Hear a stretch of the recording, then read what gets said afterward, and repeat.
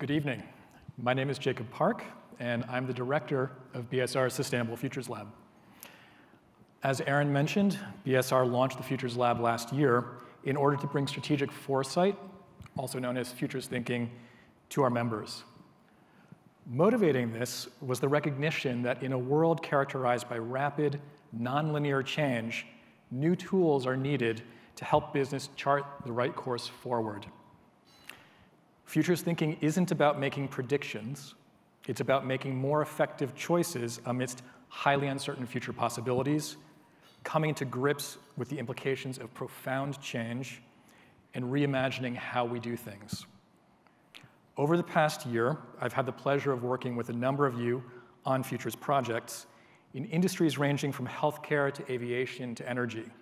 And the one comment that I've heard in the course of every engagement is, we haven't been taking the time to do this as an organization, and we need to do so more often. Reflecting this, in 2019, the lab will be working with other teams within BSR to integrate futures thinking into a broader range of what we offer. Just to mention a few examples, with the sustainability management team, we're using scenarios to augment our work on materiality and resilient strategy. The human rights practice is adding futures thinking to human rights impact assessments to better account for emerging risks and opportunities, such as those posed by artificial intelligence. And we're partnering with the climate team to help our members with climate scenario analysis in line with the recommendations of the Task Force on Climate-Related Financial Disclosures. We will also be creating and sharing with you more futures-related content. As part of that, I'm pleased to announce the launch today of our new BSR Scenarios report, Doing Business in 2030, 4 Possible Futures. This is not your typical BSR report. For one thing, there are only 8 bullet points in the entire thing, and I counted. The design is unusually cool. And the heart of the report is a set of stories, yes, stories, that imagine what the world might look like for sustainable business in the year 2030. Now, normally, of course, a new BSR report would be headline news. This year, however, America scheduled an election the exact same day as the start of our conference, and frankly, it's sucking up a lot of the oxygen in the room. Just a shout out to the BSR comms team for your valiant work today.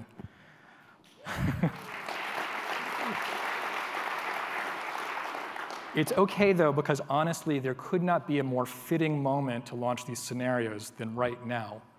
Because tonight, more than ever in our lives, we stand on the fulcrum of history. In just a few short hours, reality is going to fork along one of 2 very divergent paths. I don't need to tell you how much is hanging in the balance. For the quantum physicists in the room, I'd say that we're currently living in Schrödinger's democracy. But today's election is hardly the only profound pivot point in play. In September, the World Economic Forum released a report on automation. It estimated that by 2022, automation could displace 75 million jobs. On the other hand, the report found that over the same time period, automation could create 133 million new jobs. The key is whether business and society can provide workers with the new skills that they'll need for these jobs. We have 4 years to do so. On a planetary level, the choices are equally profound.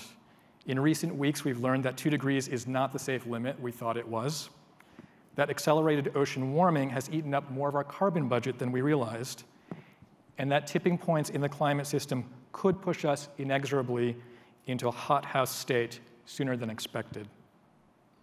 On the other hand, California, the world's 5th largest economy, recently declared its ambition to achieve carbon neutrality by 2045.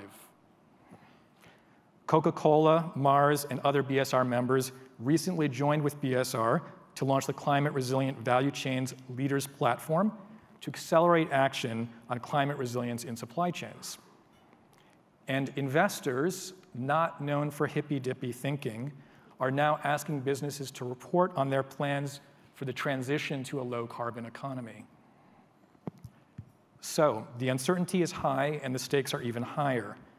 It's no exaggeration to say that the actions we take over the next decade will determine the future of humanity and the planet.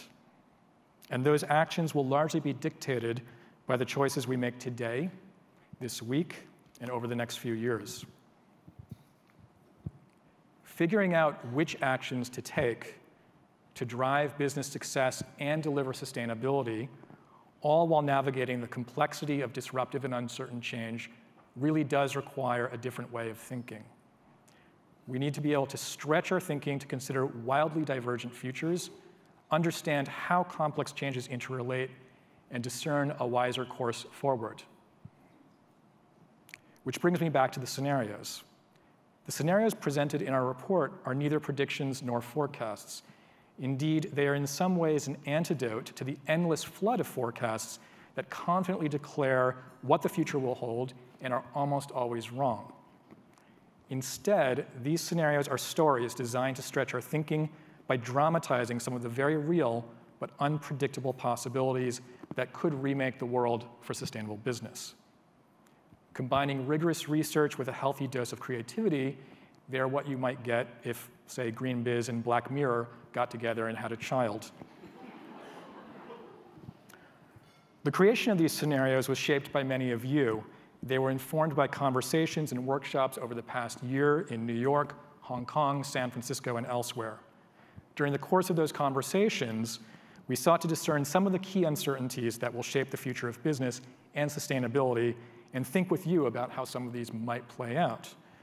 While the scenarios explore numerous factors reshaping the future, on a high level, they're organized around two big uncertainties: whether the forces of centralization and consolidation will prevail, or those of decentralization and democratization and fragmentation.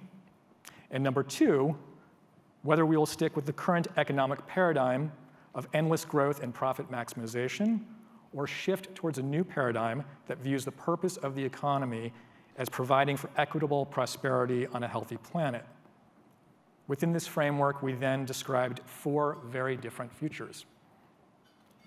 In the first of these, A Tale of Two Systems, challenges to the Western model of capitalism eventually drive a shift towards sustainability. At the outset of this story, automation and environmental disruption cause global turmoil. Stepping into the breach, China promotes a vision of prosperity, order, and sustainability that draws emerging economies into its orbit, posing a credible alternative. Eventually, Western government and business leaders realize they need to radically reform the social contract if free market capitalism is to survive, and they start to do so. In this world, not only do all of you keep your jobs, you get a raise too. In another scenario, Tribalism Inc., the road ahead looks a bit more bumpy. In this world, the notion that all business is political has taken hold, and the polarization of today has intensified into profound social, economic, and cultural fragmentation. New tribes emerge with not just different values, but, aided by technology, profoundly different experiences of reality. Collective action becomes increasingly difficult, and by 2030, some of these tribes are experimenting with geoengineering and other unilateral approaches to global challenges. A third scenario, Move Slow and Fix Things, imagines a future that is challenging to global business, but gentler on people and the planet. For fans of Portlandia, this is your scenario. As with A Tale of Two Systems, this story starts with a crisis, a panic about the health effects of plastics, a series of deep fake misinformation scandals during the next election, and a global recession undermine trust in the system. People become disillusioned with consumerism, big business, and social media, and a movement to opt out goes mainstream. As more localized economies emerge, people rediscover the benefits of community, and a culture of healing starts to take root. Finally, we have total information awareness. I promised you some Black Mirror, and this scenario delivers. In this future, we've come to depend on AI companions that live in tiny devices in our ears and help us with everything. From learning to organizing information to choosing what we eat, we rely on these companions for almost everything. And the results are amazing. Concentrated networks of huge businesses leverage extreme data to provide affordable, effective, and seamless services. Privacy is gone, but diabetes is on the decline. Much work has been automated, but the cost of living has gone down, and people find that they enjoy only working 3 or 4 days a week. The summaries I've provided only scratch the surface of what's in these scenarios. I hope you'll all find a moment to read them along with the other information in the report. And over the coming year, I expect that we'll be having lots of conversations with you about the themes explored in the scenarios. To get that process started, we've put together a great panel this evening to discuss some of the issues in more detail. In just a moment, I'll be joined on stage by Kate Brandt, Chief Sustainability Officer at Google, Kyung-Ah Park, Head of Environmental Markets at Goldman Sachs, and Eric Olson, Senior Vice President at BSR. So please let us know what you think of these, what resonates, and what big questions are that you're grappling with. Finally, on this momentous evening, I want to leave you with a quote from one of my favorite writers, Arundhati Roy. She said, "Another world is not only possible, she is on her way. On a quiet day, I can hear her breathing." Thank you.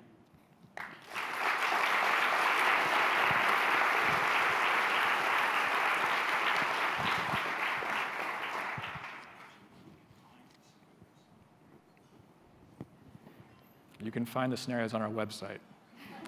I'm not sure of the URL, sorry.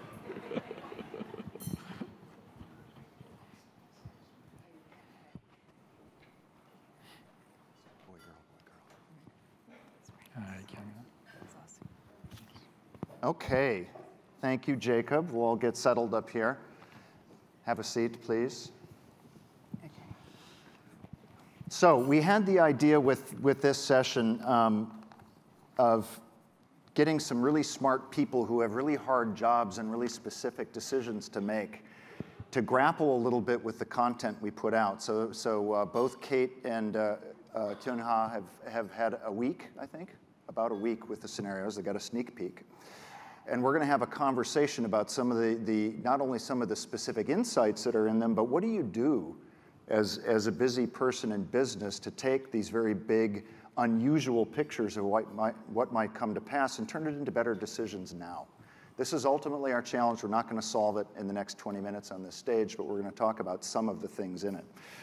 I should probably say by a little bit more background, each of them, however. So Kate is the Chief Sustainability Officer of Google. I always love to point out that before that, she was the first ever Chief Sustainability Officer for the US government. That wasn't big enough, so she moved to Google, which is kind of cool. Kyung-Ah, as Head of Environmental Markets at Goldman Sachs, maybe when I ask you your first question, you'll sort of flesh out some of the things you do, but it's a group that has done a lot of different things. I think your commitment is $150 billion in clean energy finance, mobilizing 150. Financing and investing, yeah. Finance investing, as well as leading the firm in the creation of a bunch of innovative new vehicles that we'll talk about, because I think they're relevant to the future we're talking about. And actually, to that end, let me start with you. In the first scenario that Jacob described, Tale of Two Systems, GDP is supplanted by other more holistic measures of value. And that got you and I into an interesting conversation a few days ago. Is that already happening? Is this absurd? Is this a plausible extension of where we are? Say a bit now about what's going on in your group and more broadly in finance. Sure. So first of all, it's a great pleasure to be here. Thank you for having me. And it's also fun to sit next to a fellow Park. I'm sure if we go way back when, we'll be related, but we're not related directly now. But I enjoyed your scenario presentation. So coming to your question about value, so there's a lot actually happening in the real world, both in the public market domain as well as in the private market domain, around integration of value more broadly. And also in the public sector. So I'm sure many of you have seen a report by the World Bank that earlier this year took a very comprehensive approach to looking at not just a traditional static GDP of a nation's wealth, but taking a much more dynamic look at an entire nation's assets, everything from human capital, your traditional physical as well as financial capital as well as human capital. And there are lots of other types of metrics like this. But I think what's more exciting is what's happening in the private markets. And Aaron alluded to as part of his introduction to the work that he's doing with KKR and ESG. And talking about ESG, which represents environmental social governance, a lot more of it is getting considered on top of the financial metrics that traditional investors are looking at. So if you look at the broad asset management world out there, and this is a little bit of a dated statistic, but let me quote it anyway just to give you a sense of the magnitude. There's about 23 trillion, or about a quarter of the professionally managed assets that have some form of an ESG strategy. There's a 2016 number, so that number is actually even bigger. Coming back to Goldman, let me give you an example of the growth that we're seeing. So we have an asset management division. In 2015, we acquired a team called Imprint Capital that is dedicated towards ESG and impact strategies. At that time, we had about $550 million of dedicated ESG and impact assets. Today, 3 years later, that number is north of $15 billion. And that's in addition to what we call ESG overlays, which is about $75 billion of assets under management. This is exclusionary screens and so on. And as an example of a product that we launched earlier this year, we did what's called Just ETF. It's an exchange-traded fund. It's in partnership with Just Capital, which is a Paul Tudor Jones foundation that looks at companies from a much more holistic set of values. So looking again at environmental social governance and looking for just companies. And the companies that perform better on that just metrics, when you back test it, actually also perform well financially. So effectively proving that you can actually do good and do well. And there are many other examples like that in the product domain, but let me also just very briefly pivot to the fact that we're also seeing really interesting financial instruments that are unlocking ability for a capital to actually be more directly flowing into these types of environmental and social opportunities. In the public capital markets, which is incredibly deep and liquid, I'm sure many of you are familiar with green bonds and social bonds, which are very much like any other bonds, but the use of proceeds is directed towards environmentally and socially beneficial purposes. So that's in the capital markets domain. But also in the private domain, again, coming back to what Aaron said in the opening remarks, we're seeing many more private equity firms now looking at dedicated impact funds, as well as more niche impact investors who are directly investing into things like renewables, healthcare, education, and fintech access, and so on. So there's a lot happening there. Fantastic. So sounds like, Jacob, sounds like the Chinese have some competition. We just might do it. Hopefully so. Yeah. Kate, one of the things that we talked about as we were going through this was the fact that the question is, in Aaron's words, planetary boundaries, weaves through the scenarios so strongly. And one of the things that I know you spend and your team spend a lot of time on is how to take advantage of some of the newer technologies, whether it be literally AI or AI plus some other things, to help power dramatic improvements in terms of our ability to manage within planetary boundaries. How is this next year? Is this 10 years out? What are some of the things you guys are working on? Yeah, absolutely. So I think we're beginning to see and to fully appreciate the power of machine learning and AI, also other technologies, cloud computing, geomapping, to both help us drive even deeper positive environmental impact, but also to really be able to measure the vital signs of the planet. So to give you a few examples, at Google, we often like to try stuff out on ourselves first. We call this dog food, basically eat your own dog food. So one thing that we have been experimenting with for several years now is how do we take machine learning, this fairly new technology, which is essentially the ability of an algorithm to ingest a bunch of data, find patterns in that data, and then one use for those patterns can be recommending better solutions. And so we had a team that started as a team of one, as what we call 20% project at Google, just a side project.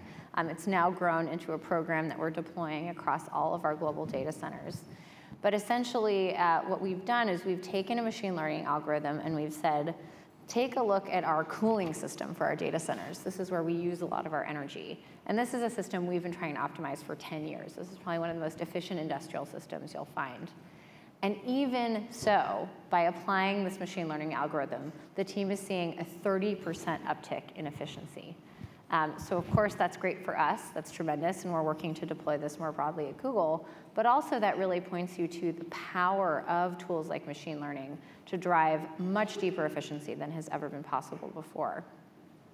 You can also think about, as Eric, you were describing, planetary boundaries. How do we measure the vital signs of our planet? How do we begin to get better insights into how we manage our oceans and our fisheries, or global surface water, or our forests? And so we're also starting to see tremendous opportunities to utilize technology for that. So if you think about at sea, we want to protect our fisheries. We've partnered with Oceana and SkyTruth, two great NGOs. And through the power of cloud computing and geomapping and machine learning, we've developed the first ever open source tool that shows all global fishing activity in real time. This has already been used just in the last few years to create 5 new marine protected areas. Also at sea, we're looking at how can we utilize machine learning to help better understand animal sounds. So we've partnered up with NOAA, and we're using machine learning to determine where are different whales and where is their pod, and ultimately we want to be able to do this for many more species. That can enable scientists and conservationists to better protect life under the sea and on land. We also have been thinking about how this relates to our forests. Global forest cover is critical to climate change, to keeping our air clean. So equally, we've developed a tool that enables us called Global Forest Watch to track all global forest cover in real time. And again, communities around the world are using this to protect their own forests. So I think we're really seeing this tremendous opportunity that we have to utilize technology, to utilize data, to give us better insights, and ultimately to drive much more impactful outcomes on sustainability than have been possible before. Fantastic, really, really interesting stories. So and of course there's a lot of talk and a lot of people writing about all the issues we need to anticipate as well with the deployment of technologies like these. Social, ethical implications raised by AI in areas that we may not have even thought of. And Jacob, you really caught my attention a few days ago with a story of even something as harmless sounding as what if we had an AI-powered, the greatest teacher that has ever existed in human history? Wouldn't that just be an unmitigated, wonderful thing? Retell a bit of that story, if you would, and illustrate why, yes, it is something to be sought after, but something also we'd have to be really careful about. Sure, and this is something that I've been thinking about for a few years, just as a sort of thought experiment. Obviously, AIs are starting to develop sort of personalities, and we're starting to relate to them in increasingly intimate ways.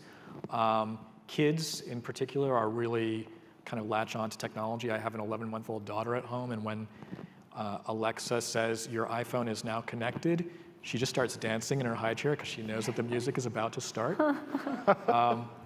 But one of the things I've been thinking about is that it will be possible soon to deploy artificial intelligent teachers for children, adults, anybody, that will be infinitely patient, that will have all the world's information at their fingertips, and that can actually get better over time at delivering this information to the student, that will be more and more compelling, that will find ways to make them want to learn. And this might be something that appears first as just a sort of entertainment option where, let your kids learn about geography. It's not intended to replace school, but suddenly your kids are completely immersed in this. And maybe it's a freemium model. Maybe, there are no ads, and who's creating that content? Or on the other hand, maybe there are ads and they're just woven in. So the teacher is gently suggesting that the student might want to do this or that, purchase this or that product to make their lives better. And as we become more and more intimately entwined with AIs, I think they're going to have extraordinary persuasive power over us, and that's something that we need to be careful about, particularly when it comes to kids. I mean, we're already, as adults, struggling with this, but I think with kids, it's going to be much more challenging. But also, highly compelling. And that's where the dilemma is that, in this vision, any kid with a smartphone anywhere in the world might be able to effectively learn the things that they need for the coming future. And yet, what sort of agenda is going to be delivered along with that information? The training data, where does it come from, and what does it reinforce? Right. Great. Kyung-Ho, I want to come back to you. One of the major vectors or the dimensions in the scenarios we talked about were these opposing forces, or the two forces, decentralization and centralization. And one of the things that we think about when we hear about that is a number of the things that we're working on. So in the current moment, particularly with technology-led businesses, it's a little hard. There's more talk about, winner takes all, super returns, and people have talked about the fact that technology seems to be concentrating more than the opposite. On the other hand, you work on some financing instruments and some of the things that would need to be in place to enable a more distributed model. Say a little bit about that. What are some of the things in the world of finance that might have the opposite effect? Sure. And look, I'm not sure it's an either or by any means, and you kind of painted that picture of the different spectrums. And I think technology is actually enabling much more of a decentralized, decommoditized, and empowering consumer model in many industries. And one of the industries where we're seeing the fastest shift in this is actually in the energy sector, right? So if you think about our energy model, particularly the electric utility model, it's gone from what used to be very much a centralized, commoditized, fossil-based energy, and it's rapidly becoming decentralized, diversified, and cleaner. And it's also empowering consumers to make smarter and more efficient choices, leveraging good data, as well as the actual power of the smartphones. And the question around financing comes up around how do you actually help finance some of these transitions? Because gross generalization, but capital tends to flow towards where there's optimal risk return. And generally, they tend to be transactions that are larger in scale for proven technology, as well as in more stable developed markets, and where transaction costs are small, and therefore they don't tend to go towards decentralized type opportunity sets. But there's a lot happening that has changed that dynamic, and I'm not going to go through too much of the financial structuring components of it, but let me give you three very broad examples. One is a structuring example where there's something called securitization, where you can aggregate smaller types of assets. You can pool them into bigger bonds and different financing instruments. You can place it into that very deep liquid public capital market that we talked about earlier. And we happened to do the very first solar securitization in the world in Japan in 2013, as the country was looking to diversify into renewable energy post-Fukushima. And on the heels of that, many more securitizations have been done, certainly here in the US for rooftop solar, but also in emerging markets like China, and importantly, in places like Kenya. And Kenya is small, but it's incredibly exciting because it happens to be for something called off-grid solar. And coming to off-grid solar, a second example of what's happening in this space is technology is now enabling financing to be able to access the 1.2 billion people in the world who don't have access to energy and won't have any grid access anytime soon. Many of these actually people do have access to phones, however, and therefore there are off-grid solar developers who are now doing what is called pay-as-you-go financing, so effectively enabling access to solar lanterns and home solar systems through their phone, either through installments or as they actually access the solar power itself, and therefore de-risking it from a credit perspective and enabling more financial flows to these very marginalized people, right? So that's another example. I think a third example, which is also quite exciting in early days, is crowdfunding. And you're seeing individuals who may only have $100 or $1,000 here and there who want to actually invest in solar and other decentralized opportunity sets, but can't access it because it's relatively small magnitudes of investment, through crowdfunding now being able to invest into solar projects and excitingly also solar opportunities in their communities. So the power of technology, financing, and decentralization, I think, is coming together very much so. Early days, but I'm very excited about that, and I think it's going to apply across many different industries. Great, thank you for that. Jacob, I want to come to you now. One of the things that you're fond of saying, pretty much every day that I see you, is that scenarios are neither predictions nor forecasts. Why is that a good thing, and why should we be relying more on scenarios than predictions and forecasts? Actually, I wouldn't say that we should rely on them more. I would say that business relies very heavily on forecasts, and that there are blind spots in forecasts that are a risk if you do that. Forecasts, extrapolate data from the past using current trend information. There are things that don't yet exist in a forecast that are going to disrupt the future that simply cannot be captured in that model. I was talking to somebody from the auto industry just a couple of weeks ago, and I said, 10 years ago, did you think that Google, Apple, Tesla would be competitors of yours? And she said, absolutely not. We were doing forecasts on demand in China. So I'm not saying don't do forecasting. It's very useful, particularly for near-term futures.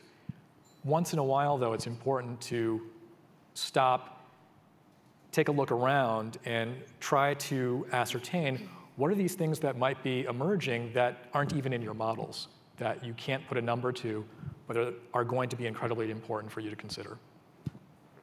So one of the signs of the rise of this approach, or greater attention being paid to it, are the recommendations that you mentioned from the task force on climate-related financial disclosure. I always get this messed up, TCFD. And I'd love you both to answer this from different perspectives. Is this the sign of things to come? Are we about to see a much bigger injection? Kate, I remember we spoke some months ago, and I think you had you'd read the recommendations, and the CDP survey for the year cycle came. It was like, wow, we got to do scenarios. This is new. Is this flash in the pan? Is this the beginning of something that we think is going to go further?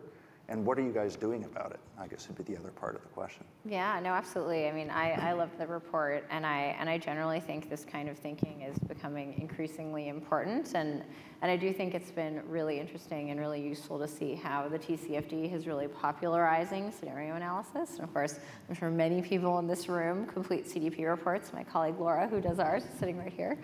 And I think it's great, and we were already doing some of that work before the TCFD came out, but I think it's incredibly useful. We were able to look across our global operations and say, in a 2 C future, what are the impacts going to look like? In a business as usual future from today, what are the impacts going to look like?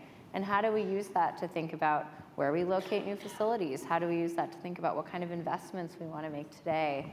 So I think it's incredibly valuable, and I think it's here to stay. Absolutely. How about from your perspective, finance, broader use? Is this new, or is this old hat to you guys? You're just seeing more people use it. I mean, scenario analysis is something that we quite frequently use in the context of modeling and looking at upside scenarios, downside scenarios, base case scenarios. So it's very familiar territory. And I think generally scenarios have a very useful purpose, particularly in this world that we live in where, just to borrow the word from Silicon Valley, change is never going to be as slow as it is today. It's incredibly dynamic. And you talked about some of the different players. I think more and more people use a word of co-opetition, right? You cooperate, but you compete. There are new entrants that you never anticipated, and people are now becoming much more of a partnership model, but also competing at the same time. So the world is dramatically changing, and therefore it does serve a purpose. But I'm also very candid and very careful in that one of the biggest challenges that I'm seeing in ESG is disclosure for the sake of disclosure, right? There's a proliferation of information. And also, there's lots of different ESG ratings companies. In fact, one of our research analysts that does ESG data looked at the raters, and there's over 100 of them. And I'm sure many of you have read the Wall Street Journal article a month or two ago where they asked the question of, is Tesla or was it ExxonMobil more sustainable? And depending on the ESG ratings firm, the answer is either, right? It's variable, right? So that's sort of part of the challenge here, in that the goal of TCFD to ensure that we have more consistent and better climate risk disclosure and opportunity disclosure is absolutely something that I think is valuable. But where I put the emphasis is really on it has to be material, it has to be decision useful, and if the scenario supports that goal, then yes.